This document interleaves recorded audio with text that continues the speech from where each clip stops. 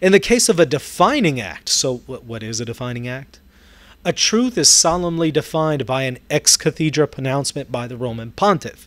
So one of the ways in which you can actually see something as a defining act is solemnly defining it ex cathedra. So an ex cathedra teaching, in other words, or by the action of an ecumenical council. So in this instance, it's talking about a definitive action, a solemn definition. So again, putting forward a profession of faith, using that solemn language to define something. This sacred council, teaches, or something like that.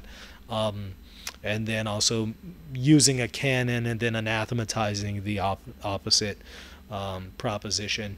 Those are generally conceded as definitive and solemn ways that an ecumenical council teaches.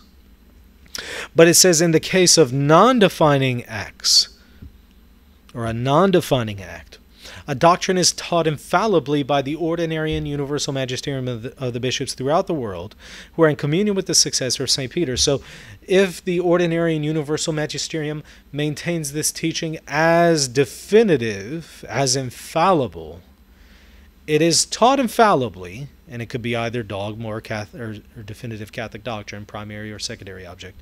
It could be either, but in this case we call it a non-defining act because it in no one place solemnly defines it. That's the nature of the ordinary and universal magisterium. It's in no one place that it solemnly defines something. If it was just in one place solemnly defined, it would no longer be ordinary and universal. It would now be either ex cathedra or a solemn definition of an ecumenical council. So, again, it says in the case of a non-defining act, a doctrine is taught infallibly by the ordinary and universal magisterium of the bishops dispersed throughout the world who are in communion with the successor as St. Peter. Such a doctrine can be confirmed or reaffirmed by the Pope, even without recourse to a solemn definition. Did you hear that? Interesting.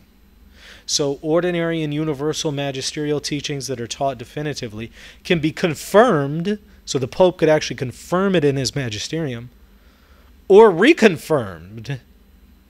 And it doesn't even have to be in a solemn papal definition, an ex cathedra teaching. It could just be in a papal encyclical or something like that. I want to say some argue Ordinatio Sacerdotalis is an example of that, while others maintain Ordinatio Sacerdotalis is actually ex cathedra. So there's a debate on that.